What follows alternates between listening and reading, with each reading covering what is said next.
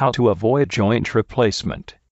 Commonly two types of joint replacements are done: hip replacement and knee replacement. Exercise and weight reduction are actually the first line of defense to avoid joint replacement. The most important step is lose weight. For every extra pound you carry, you put about 3 pounds of additional pressure on your knees.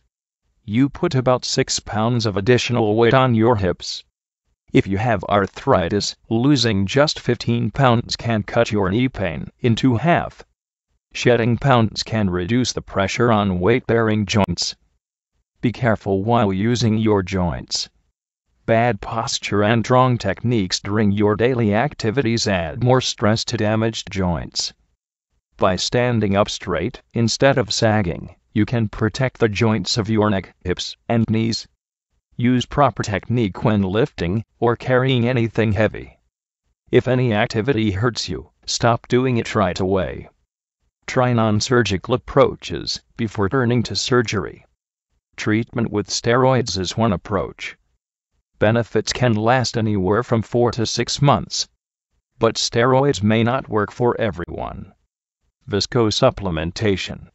This involves injecting a lubricating fluid into damaged knee joints to treat osteoarthritis.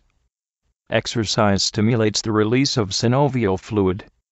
The more you move your joints, the more a release of synovial fluid you have. It bathes the cartilage, which doesn't have a blood supply. Instead, it depends on the synovial fluid to provide nutrients. Without cartilage, you have grating of bone on bone, which is as painful as it sounds. Get pain relief. The main reason for total knee replacement is for pain. If we can get rid of the pain, we can get rid of the real need to have surgery. Try safe painkillers with consultation with your doctor. Take them for the shortest possible time to relieve your discomfort. Glucosamine and chondroitin. There is some evidence that glucosamine and chondroitin can lead to subtle improvements in arthritis pain. Chondroitin sulfate helps to keep cartilage from deteriorating.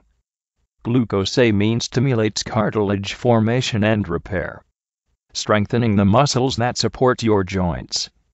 For knee joint, the quadriceps in the front of the thigh and the hamstrings in the back are key to knee strengthening.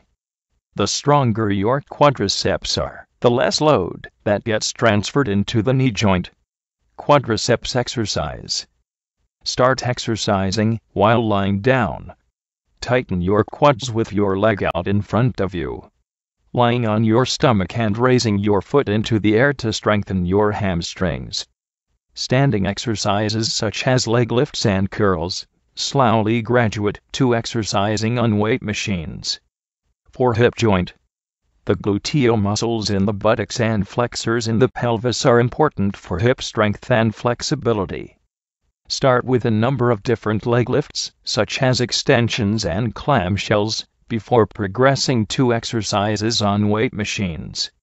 Stretching is important to keep the muscles flexible. Stretching should be done after exercising. Exercising first brings more blood flow to the area and makes the muscle more amenable to change. You'll see a change in your muscles after 4 to 6 weeks of daily exercises. If you can walk only 5 minutes a day, walk for 5 minutes a day. If you stop, you'll go back to the way you felt before.